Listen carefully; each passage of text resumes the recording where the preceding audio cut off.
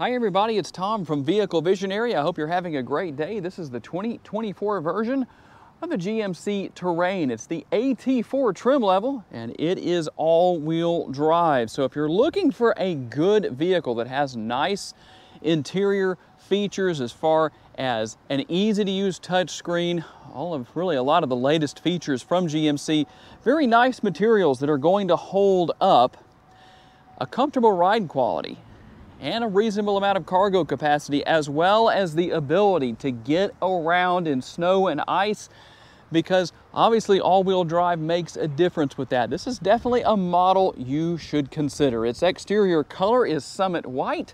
It has a jet black interior, and in today's video, we're gonna give you the information to answer the question, do the features match the price?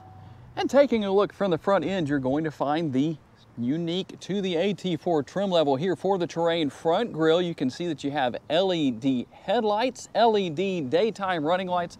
All of the lighting on the vehicle is going to be LED. A very nice look, still pretty modern. We're waiting to see what's going to happen in the future with the Terrain as far as when a full redesign comes, but I think we'll see that with other models that GMC has redesigned for the 2024 model year. We'll see what comes for 2025. Like I mentioned earlier, in fact, let's move over to this side just to make it easier to see everything because we have more light over here. All-wheel drive. So what do we have as far as tire and wheel size goes? We're gonna have 225 on the width, a 65 series sidewall wrapped around those gloss black 17-inch wheels. And the gloss black will continue its way on up to the mirror caps. These are manually folding power adjustable side view mirrors. The turn signal indicators are built in. And as you would expect, you'll find the AT4 logo in a number of places on and around the vehicle. And here is the remote for the 2024 model year. No changes, obviously, but one thing that's good with no changes, that means you still have remote start. You can also open the hands-free lift gate back there.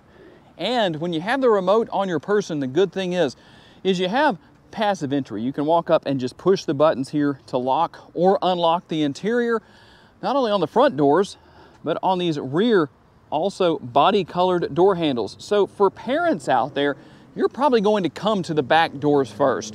That's a good thing because you can open or unlock all 4 doors from that area. And really a nice look as far as the overall design with the lines of the vehicle, with the way everything works its way up right here and just kind of flows its way back. Just gives it a nice, unique look. It will come with the roof rails, again, gloss black, not a bad thing necessarily. And from this angle, you can see that it does have a panoramic sunroof, the shark fin antenna, and finishing things here on the end of the roof in this area with the rear roof spoiler that will channel air over the rear window. When you're driving down the road, that's one way you help keep that clean. Obviously, the rear window wiper helps with that as well. And we finish things off with the LED tail lights back here. A nice look, as well as a very clean looking rear. You don't have exhaust tips out here.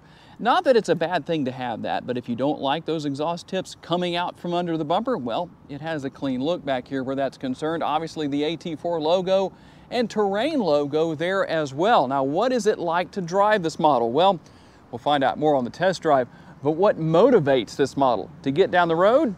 Let's open the hood and find out. And it's real simple to choose the engine that's under the hood of your Terrain because as of right now, there's only one engine option available. But I think it will get the job done. It's the 1.5 liter turbocharged 4-cylinder. It makes 175 horsepower. The torque numbers come in at 203. It's mated to a 9-speed automatic transmission, so no CVT. That's always a good thing. And MPGs, 23 city, 28 highway, 25 combined, and potentially 4 gallons of gas used per every 100 miles driven. You can tow up to 1,500 pounds with your Terrain. And one thing that I want to show you here is the power lift gate or power tailgate. You can call it whichever, but one way or another, let's say you come back here or you use the remote to open it and nothing happens. Let me show you what the most likely issue is going to be. You don't need to run into service real quick or anything like that. You're going to come right here to this button. See how it says max right there? 3/4, or it can be set to off. If it's set to off, you need to change it to 3/4 or max. That's going to be the most likely reason why it won't open. And 29.6 up to 63.3 worth of cubic feet as far as your cargo capacity goes.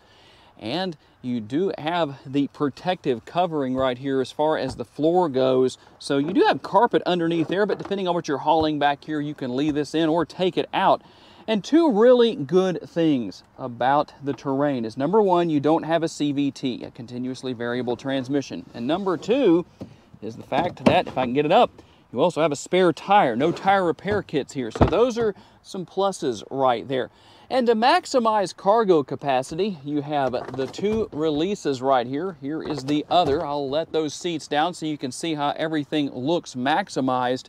In fact, questions that I know some of you regularly ask, trying to answer those. Number one, you like to see the maximum cargo capacity shown, and what is the angle on the seat backs right here when you lower these all the way down? So you can see, not completely flat, but at the same time, they lay flat enough to give you plenty of room for space as far as what you can haul back here. And you can kind of cheat a little bit more by, well, depends on where the front seats are set as far as their positioning goes.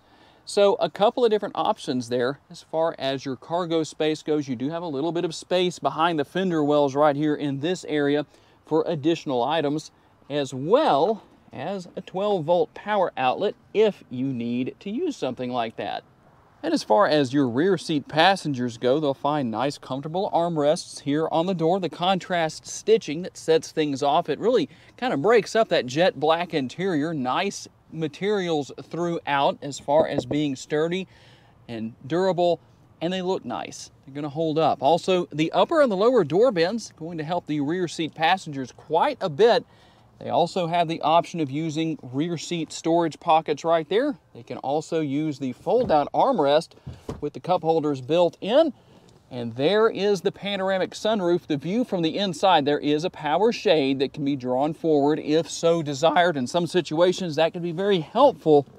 And a lot of space back here, that's for sure. Plenty of room, leg room, headroom, everything.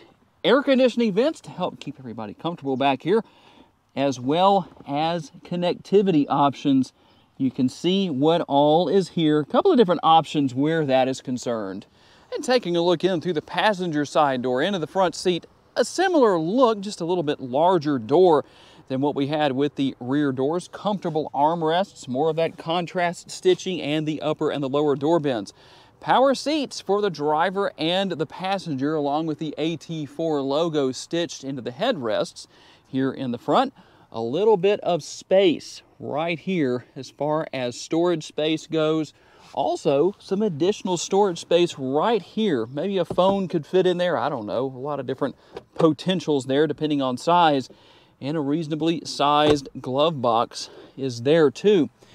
And you'll find the USB and 12-volt options right here as far as connectivity goes. A couple of cup holders. And everything here, including your drive mode selector. You can turn off the auto stop start feature and the heated seat function. Heated only, it looks like. Ventilated would be helpful, although it's about to finally cool down here in Northwest Louisiana. And you do have some space right here with the center console, some in front, some inside. And something else that I know is often asked is about the height of the center console. Here, it really seems to be in a pretty good place. The seats could be changed as far as their positioning goes to take more advantage of that as an armrest. Again, more of that nice contrast stitching right there, that orange color. And because I told you about it, I drew the shade forward, brought the shade forward for the panoramic sunroof, just so that you could see what that looks like. All of that is controlled right here. This is where you're going to control the shade, and this is where you're going to control the sunroof itself. It does tilt and slide open.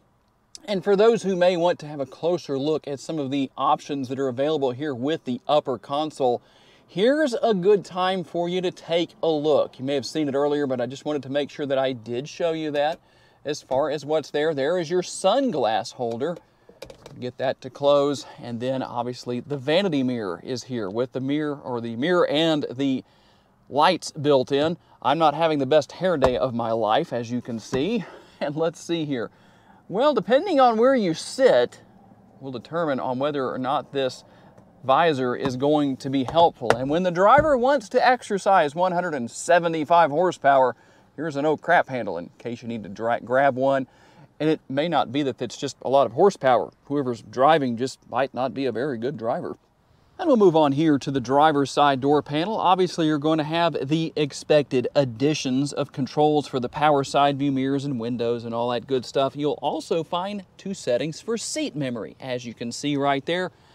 And we'll move into the interior a little further. Here's the control for your headlights. You can drop the lever right here to adjust the tilt and telescopically adjustable steering wheel.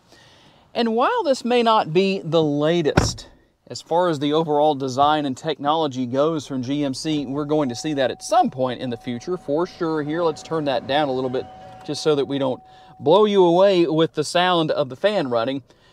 But here's what you have. One thing I will say here, if you're that person stepping out of an older vehicle and saying, man, I don't have a choice, I have to step into a new vehicle now, I'm scared of all the technology. Here is very easy to learn and use technology, so don't let that scare you off. Easy to deal with. Here's your control for, obviously, your blinkers, and all that good stuff is here. I think some of you know what that is and some of you don't. I drive around you, so I know. I promise. I see who uses their blinkers and who doesn't. I also see that all of you, when it rains, typically do use this lever. You should do that with your blinkers as well, but use the lever right there to control the front and rear window wipers. Yes, it's okay to laugh about it. Even if, well, you're that person I'm talking about. It's okay. I'm still glad you're watching. Here are the steering wheel mounted controls, and everything, again, easy to use. There is that GMC logo. Here's your horn button right there. We won't honk the horn, but, and like I said, a very easy to use or learn if it is the first time touchscreen. You have Android Auto and Apple CarPlay, so you can pair your phone here. Everything pretty simple to deal with and use. And then when you go into reverse, you do only have one camera view in this particular case, but just to show you what all is here. Physical buttons for controlling the radio, and I know a lot of people like that because there are more and more vehicles going to buttons and controls. Really not buttons, but you control everything from the infotainment screen. Not here. You can see what's there as far as controlling the volume and the stations. All that stuff is here as well. So you can see that. And one good thing is that you do have a physical button to go back home right there if you want to. That's easy to deal with. Pretty simple. You can control the volume here and the station, all of that. And we're going to have dual zone climate control here. As far as the controls themselves go, you can see what all is here. Very easy to deal with. You can sync those together or unsync those. Now, the one thing I really want your feedback on, here is the push button shifter. So you're going to pull it. It's really a combination of push and pull. But you pull to go into reverse, you push to go into neutral, and you pull to go into drive. You also push to go into park. What do you think about that? Would you rather see something different in the future on the Terrain? And as we looked at earlier, here are your driving modes. Let's go through what those are. See if we can get those to come up on the screen. There's off-road mode for you. We'll get that up. And then we're going to have all-wheel drive mode. That's great for driving in the snow if you need to do that. And then two-wheel drive mode is on. And let's see, anything else? That's all we have as far as that goes.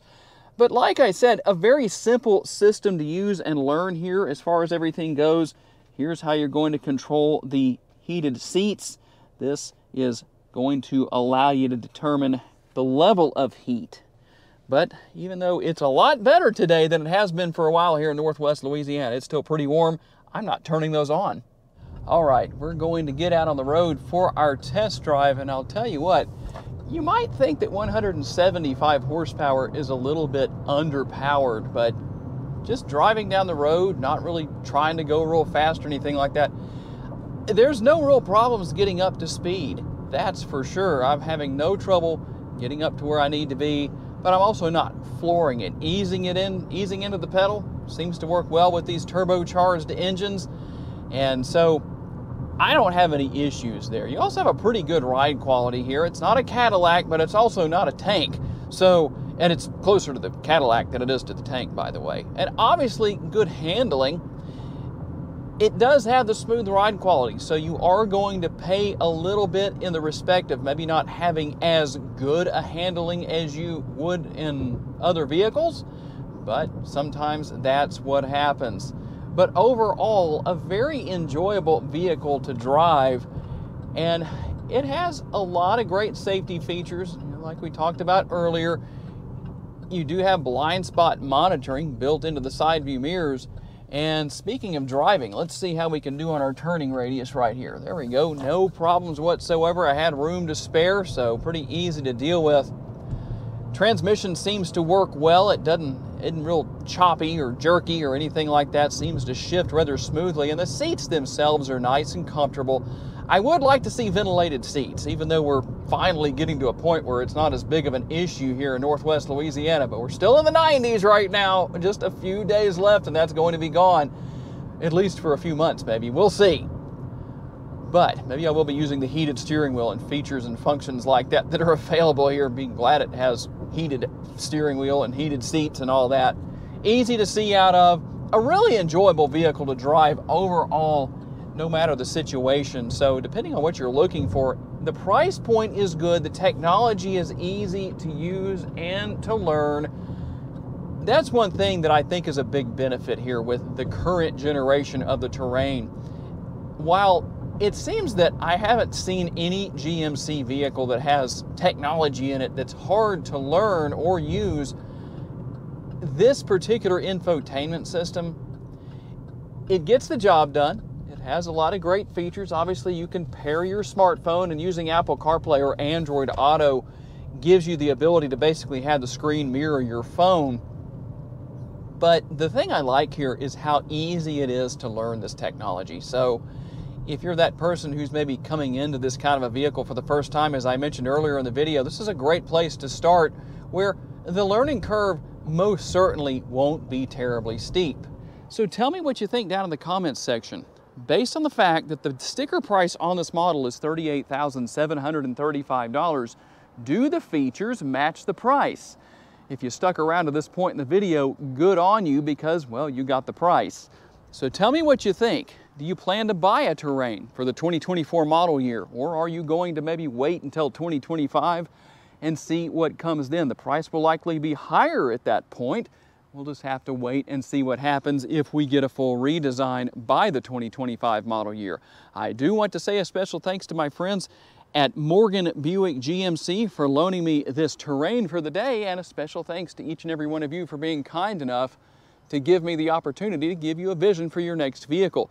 If you enjoyed this video and haven't subscribed to the Vehicle Visionary YouTube channel just yet, please consider doing so. And if you would like to learn about additional vehicles you may wish to consider purchasing, check out the video that's on the screen right now, and I will see you there.